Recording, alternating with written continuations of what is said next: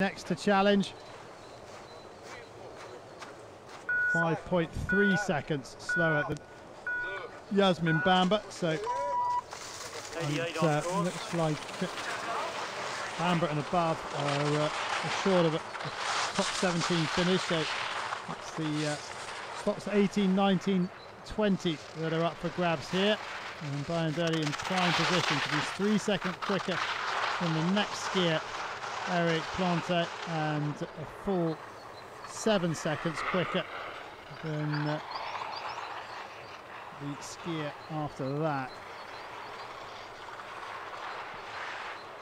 So Bayindirli of Turkey, who represented the United States of America in the 2006 Winter Paralympic Games. He was 33rd in the GS on that occasion. Didn't get into the United States team for 2010, so decided to return and represent Turkey. But his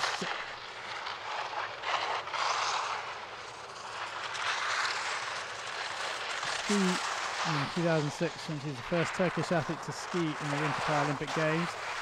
Now,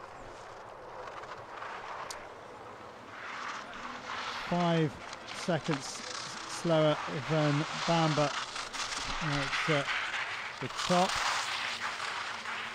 He's lost another 12 or so seconds in the first part of the track, and he comes into the finish. 2:50.99 comes and goes, so Bayindirli will set the 18th fastest time of the competition, and it is 3 minutes and 4 hundredths of a second.